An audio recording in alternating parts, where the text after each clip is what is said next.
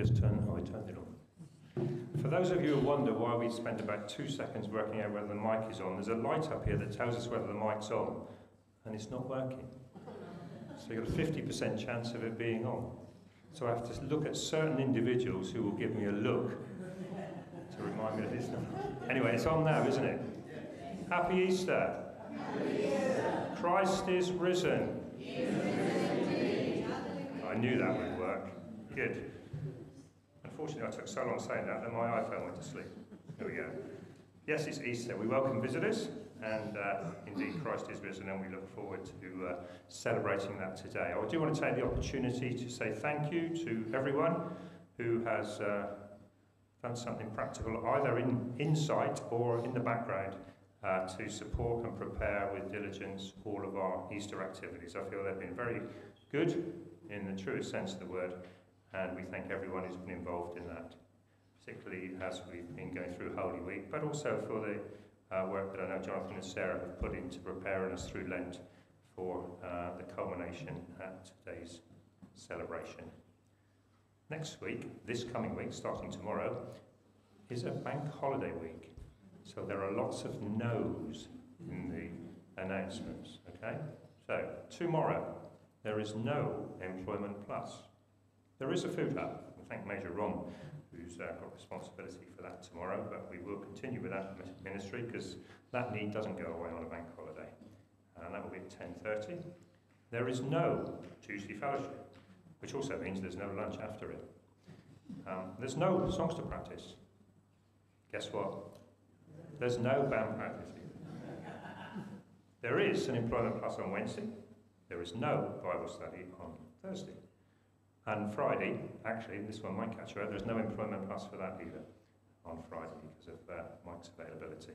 That takes us round to next Sunday when we will again be led by our captains Jonathan and Sarah, and we're using a theme that I've used many times when I've been preaching it because it's one of my personal problem/challenges, and it says to doubt or not to doubt. So that would be a good day, I'm sure.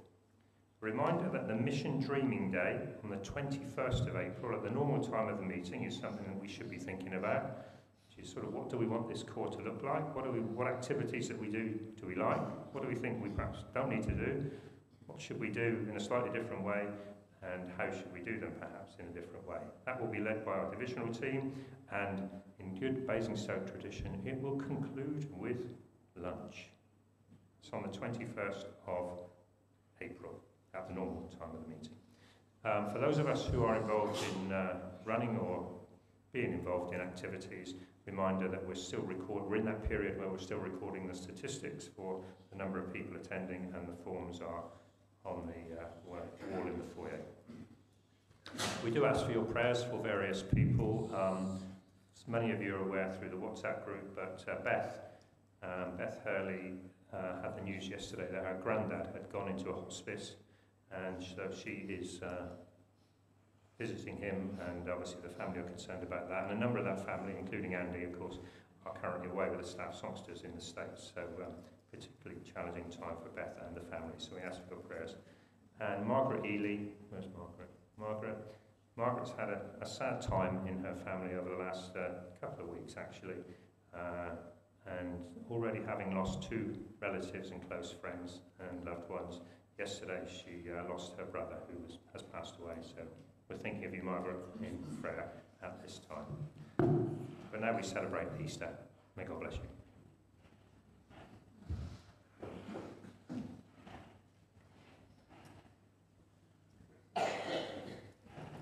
Stuart did miss one thing before we begin. We've got 2 birthdays, one today and one coming up this week, haven't we, Rob? So it's Sarah's birthday today, and there is cake afterwards. And Rob let slip that it was his birthday this week, so if we can sing it together.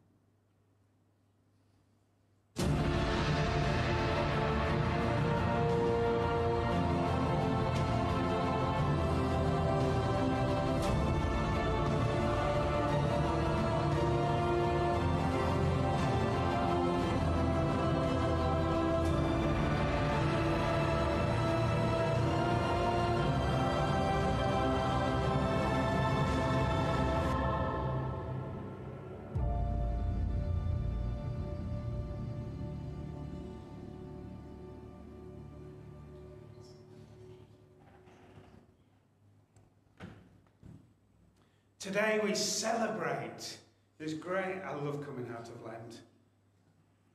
I love able to come and do the positive, the uplifting, the celebratory messages. And today we celebrate the truth that Jesus is alive. And as we had a practice run earlier with Stuart, we're going to go through it again. So we're going to say, Hallelujah, Christ is risen. He is risen indeed. Hallelujah. And we're going to sing that stirring song that the band introduced to us earlier. Low in the grave he lay, but with the chorus, up from the grave he arose, with a mighty triumph o'er his foes. He arose a victor from the dark domain, and he lives forever with his saints to reign. Let's stand as we worship God this morning.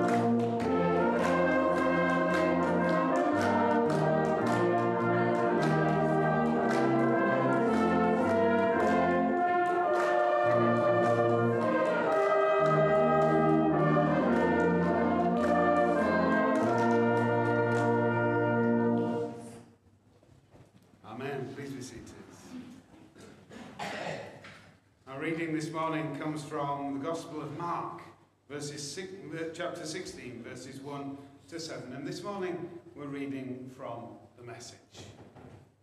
When the Sabbath was over, Mary Magdalene, Mary the mother of James, and Salome brought spices so that they could embalm him.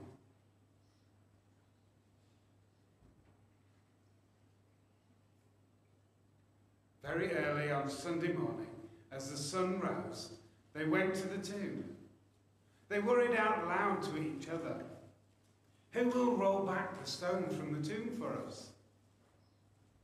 Then they looked up and saw that it had been rolled back. It was a huge stone, and they walked right in. They saw a young man sitting on the right side, dressed all in white. They were completely taken aback, astonished. He said, "Don't be afraid. I know you're looking for Jesus the Nazarene, the one they nailed on the cross. He's been raised up. He's here no longer. You can see for yourselves that the place is empty."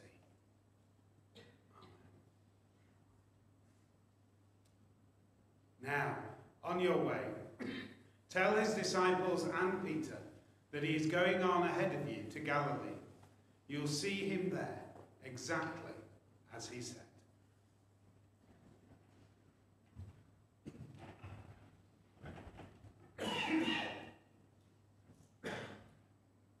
It's time for an awful joke. Outside a castle drawbridge, there are 3 milk bottles. 2 of them are full and 1 is empty. What's the name of the king of the castle? Any ideas? Philip the Third. Did you get it? Philip the Third. Yeah, thank you. Thank you. I'm here all week. No, I'm not. So having survived my really bad joke, actually I can't take any credit for it, I didn't write it, I found it somewhere else. I have 3 empty milk bottles. I'm going to need a glamorous assistant. Hold that one to start up with. Now, believe it or not, these 3 empty milk bottles can help us to understand the amazing surprise of that very first Easter. And that's because there are 3 empties in the Easter story. The first empty is that when the friends and family of Jesus had seen the empty cross, Jesus really had died and been taken away, so the cross was empty, which left them feeling empty too. The second empty comes when they had discovered the empty tomb on that first Easter morning. Jesus really had risen and was no longer in the grave. But this caused confusion. What had happened to him? Where was he? And the third empty is when the disciples had experienced empty lives without Jesus after he had died. But now they were filled again with the presence of Jesus. And because now they understood what Jesus' job was and they believed, they had a new life inside them forever. They were no longer empty. And that's how 3 empty milk bottles help us to understand the surprise of that first Easter.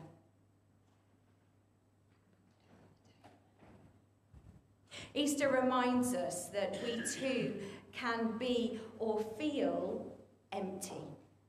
But as we seek God, we are filled with him and discover real life. This is why we live by the code which Jesus has given to us. To live lives in which we seek God above all else, in which we do unto others as we would have them do unto us. False gods of this world pretend that happiness is found in serving and pleasing ourselves. But Jesus tells us that real peace and true joy comes only from loving God with all our heart, with all our mind and soul, and loving our neighbour as ourselves. At times we might be encouraged to think that fighting our own corner and looking after our own lives is the most important thing and will bring us happiness. But Jesus shows us through Easter that we will only ever be able to discover life when we are willing to live it and give it in service of God. Life is full of difficulty and death. But God is full of life, and so are we, because Christ is risen. He is risen indeed. Hallelujah. I want to share with you this video that just helps us to understand a little bit more about that emptiness of Easter. You ever wonder who came up with eggs and bunnies to celebrate Easter? Kind of a contradiction in terms, isn't it? And I guess I could Google who did it, but who wants to work that hard? Whoa, all right, we're doing this now. Okay, all right.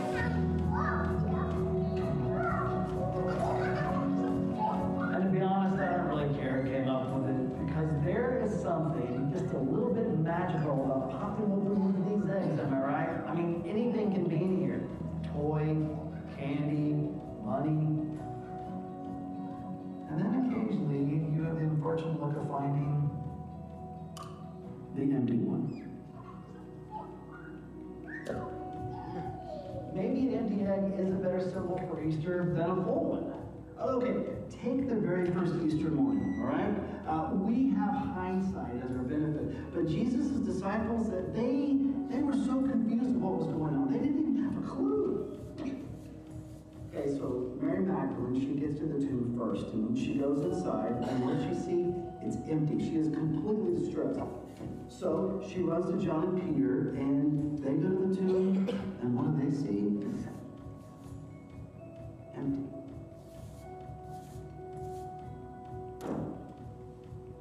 Empty is a negative word, isn't it? My stomach is empty. The gas tank is empty. The house, since the kids left, it's empty. Empty just feels like disappointment. And on that very first Easter morning, nobody knew the word empty better than Jesus' followers. They had empty hearts, and they had empty hope. There's nothing in it! I got you, buddy. You see, the thing about Jesus, he takes empty things and he fills them. Empty tombs become resurrected miracles. Empty hearts get filled with love, and empty hope overflows with everlasting purpose. Yes, Jesus specializes in empty. Here you go, buddy. Jesus emptied himself for our sake, that we may be filled with love, meant to save the world. I don't know about you, but nowadays, when it seems like we wake up and we are more isolated, alone, empty. But maybe this Easter, between all the eggs and the bunnies and the beans and every other activity, can I ask you a question? Will you allow Jesus to come into your emptiness?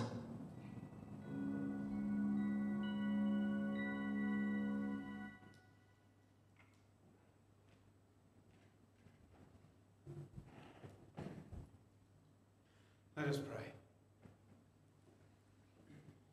God of glory, by the raising of your Son, you have broken the chains of death and hell. Fill your church with faith and hope. For a new day has dawned, and the new way to life stands open in our Saviour, Jesus Christ. Risen Lord Jesus, victorious over death, in compassion for your troubled friends, you appeared in many places, that they might dare again to trust in a world full of so much fear.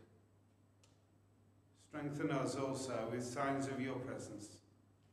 Meet us on the way, so that we might be no longer afraid. Free us from everything that would lead us to doubt your love for us and for the world, and inspire our witness to the joy and the hope of your resurrection. Risen Lord, there is so much that we don't understand. We celebrate on this Easter morning the glory of your victory over death, and with it the blessed assurance that through you we now have access to the kingdom of heaven. We are filled with joy, but we are also confused. What does it mean in our lives, this news of a resurrected Lord? How are we in the 21st century affected by it? In what ways are we changed? What will tomorrow bring? Just as Mary, in her discovery of the empty tomb, was so focused on the issues of her life that she failed to recognize you standing before her. We too struggle with seeing your presence in our lives. You are the risen Lord, and we sing loud hosannas in celebration of this. But then we return home and focus on the issues that fill our days. Lord, we pray that you open our eyes and our hearts to your love and glory. Create in us a spirit that focuses only on you. Transform our hearts and send us off into the world to do your work. Rise again, Lord, in our hearts, so we can truly become the children of God we have been created to be. O Lord, by triumphing over the powers of darkness, you prepared our place in the New Jerusalem. Grant us, who have this day given thanks for your resurrection, to praise you in that city of which you are the light, where with the Father and the Holy Spirit you live and reign now and forever. Amen. And now the band are going to bring us their message.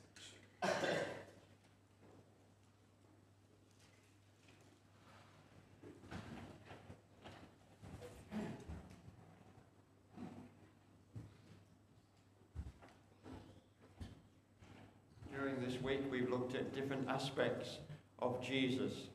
We looked at him as a servant, as someone who was betrayed, someone who was crucified, but today we celebrate his resurrection from the dead, which gives us hope for our eternal life. And so we want to give thanks with a grateful heart. Give thanks to the Holy One. Give thanks because he's given us Jesus Christ. And now let the weak say, I am strong. Let the poor say, I am rich, because of what the Lord has done for me. So we're going to play this lovely tune, and then we're going to play it again, and you can sing along with it the second time. Here's Give Thanks.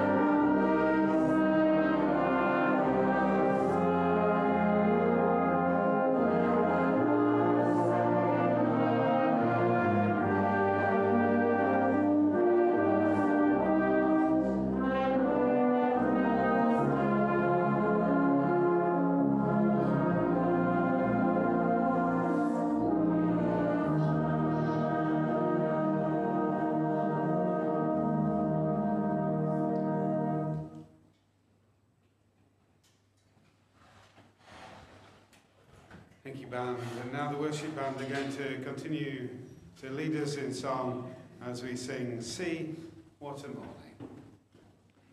Please stand once we're ready to join us in worship.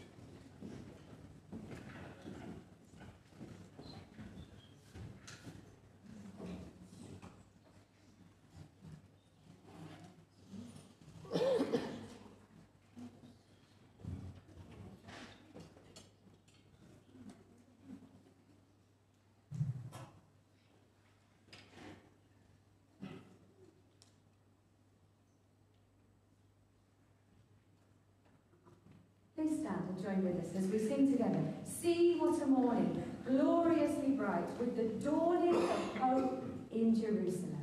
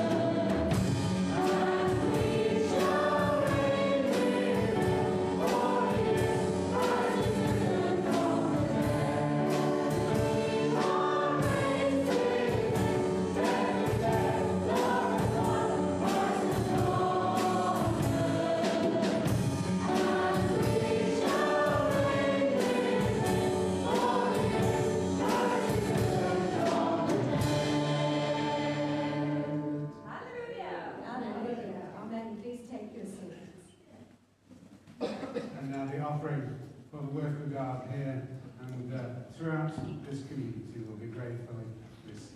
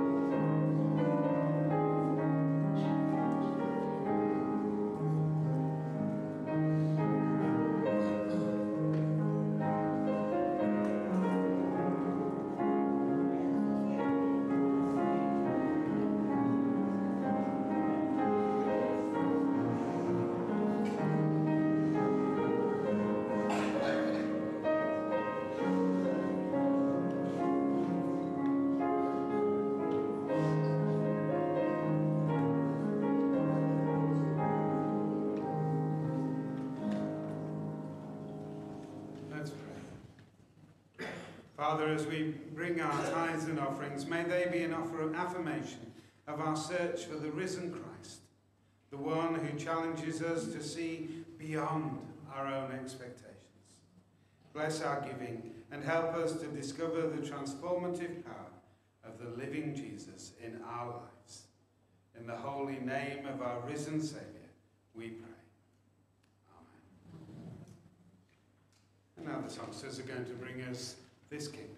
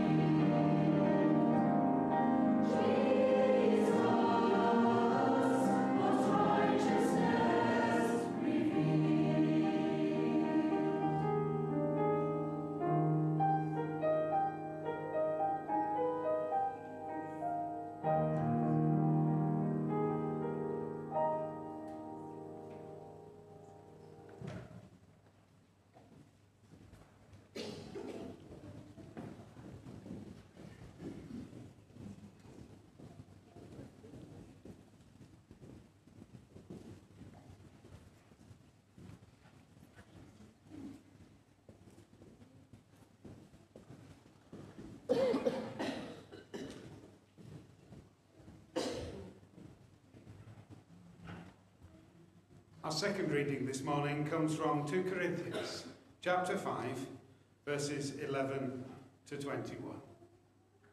Since then, we know what it is to fear the Lord. We try to persuade others. What we are is plain to God, and I hope it is also plain to your conscience. We are not trying to commend ourselves to you again, but are giving you an opportunity to take pride in us, so that you can answer those that take pride in what is seen, rather than what is in the heart. If we are out of our mind, as some say, it is for God. If we are in our right mind, it is for you. For Christ's love compels us, because we are convinced that one died for all, and therefore all died. And he died for all, that those who live should no longer live for themselves, but for him who died for them and was raised again. So from now on, we regard no one from a worldly point of view. Though we once regarded Christ in this way, we do so no longer. Therefore, if anyone is in Christ, the new creation has come, the old has gone, the new is here. All this is from God, who reconciled us to himself through Christ and gave us the ministry of reconciliation. That God was reconciling the world to himself in Christ, not counting people's sins against them. And he has committed to us the message of reconciliation. We are therefore Christ's ambassadors. As though God were making his appeal through us, we implore you, on Christ's behalf, be reconciled to God. God made him who had no sin to be sin for us, so that in him we might become the righteousness of God. Amen.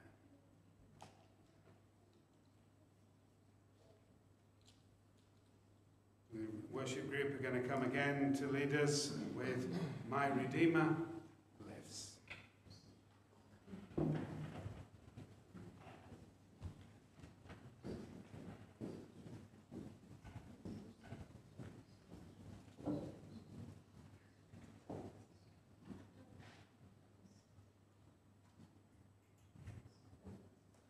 I invite you to stand as we sing together these proclamation words. I know he rescued my soul. His blood has covered my sin.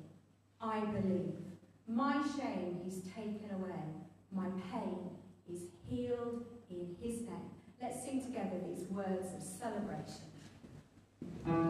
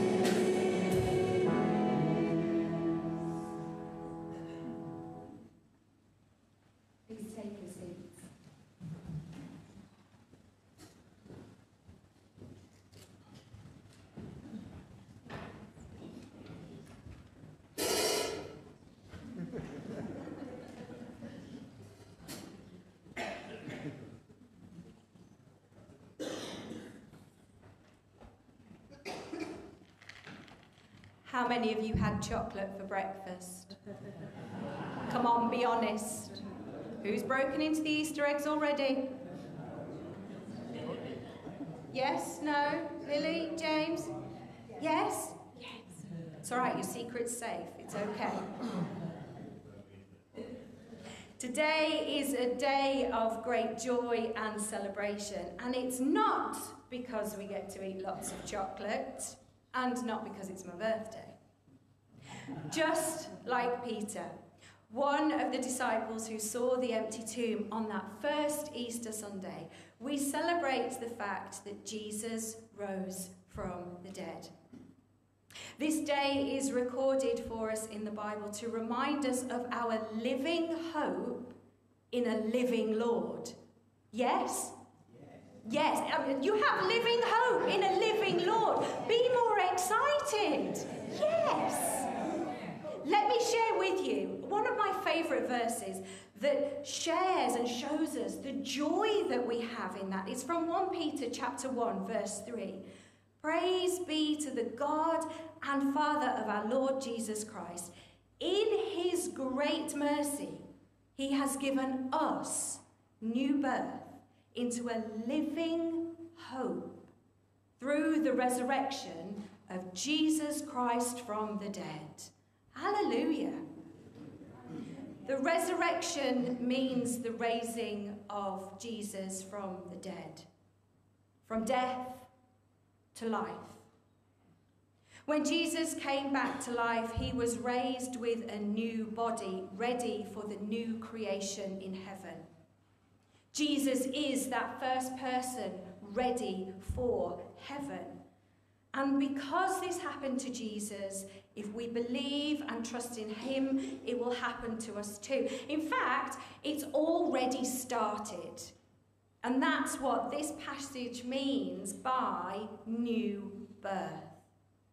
Because Jesus died on that cross, we can enjoy new life. The day we became a Christian, whether we can remember it or not, was the day our new life started. One day, we will have a new body that is ready for heaven. A body that is perfect.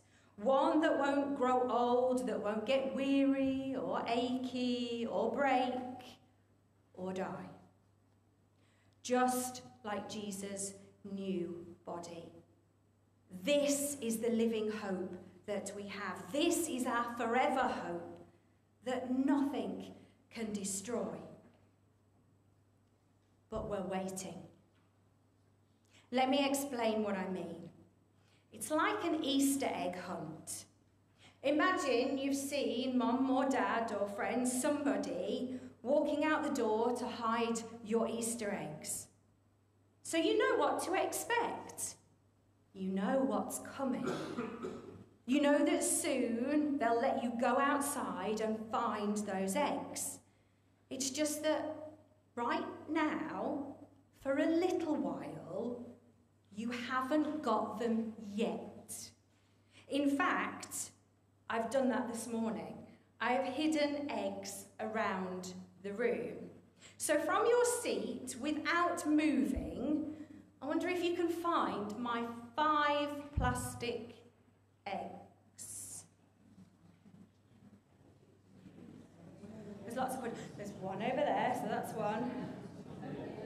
One there. That's 2. One there. 3. One there. 4. 5. Excellent. Brilliant. You found them all. Now.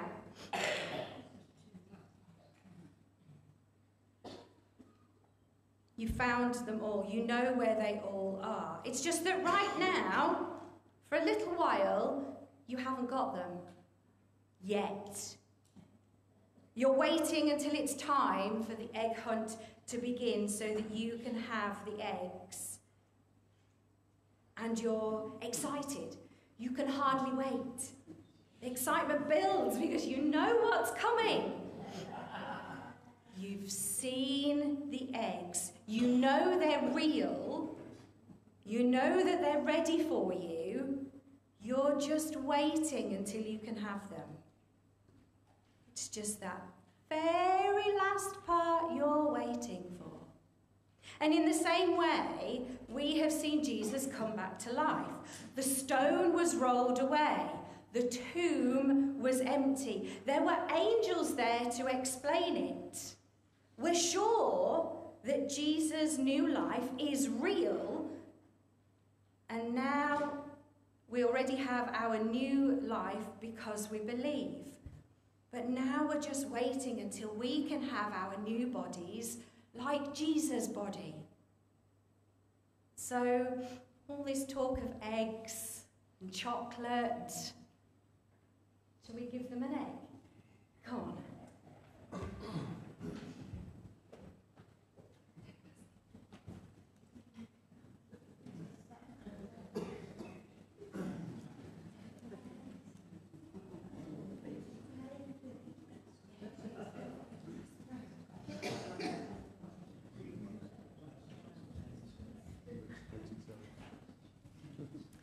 I'll let you decide whether you're going to eat it now or save it for later.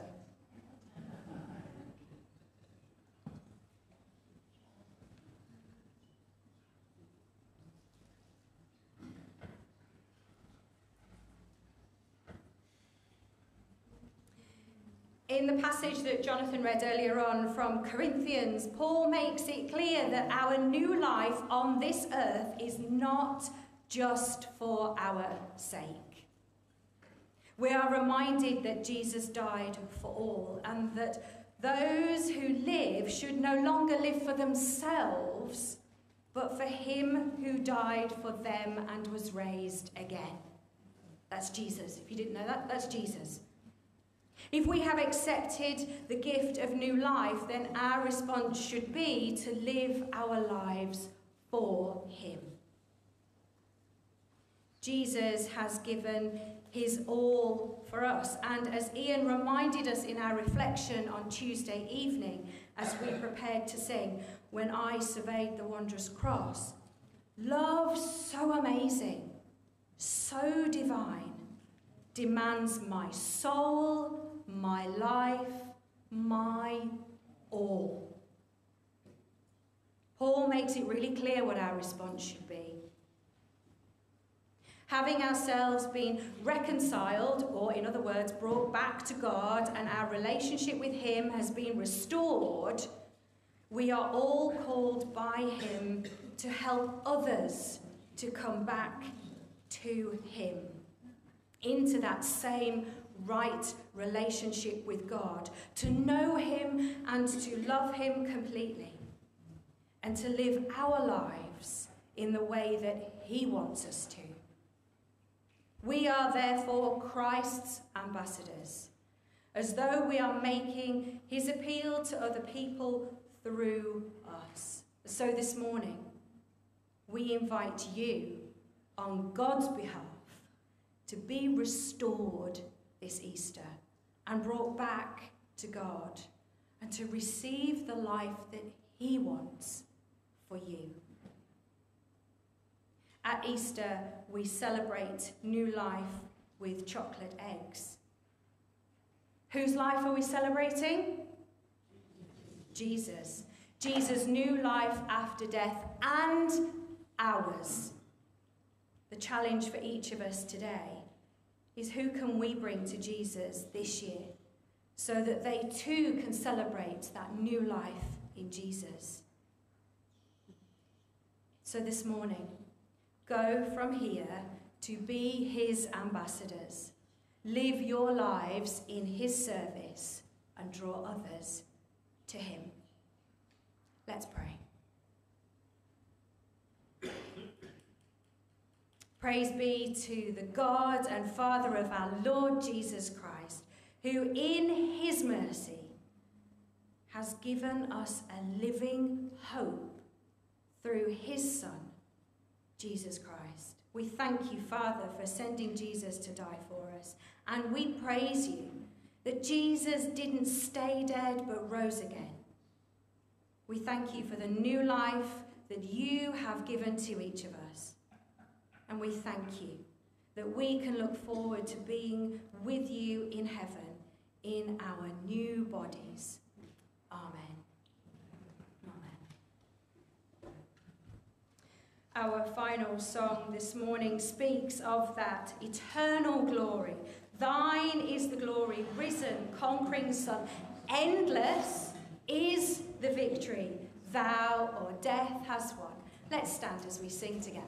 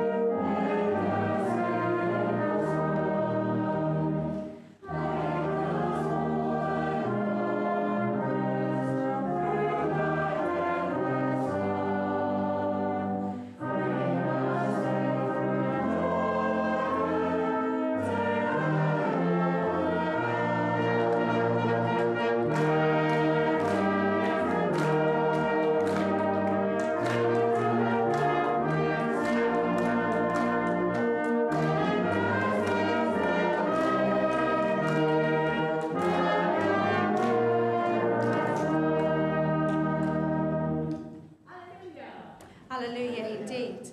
A final blessing and benediction over us all. Lord God of resurrection, Christ was raised on the first day of the week. As we go into the days which lie ahead, may we know your risen power and strength, that you know us by name, and may the blessing of God the Father, the Son, and the Holy Spirit be with us now and always.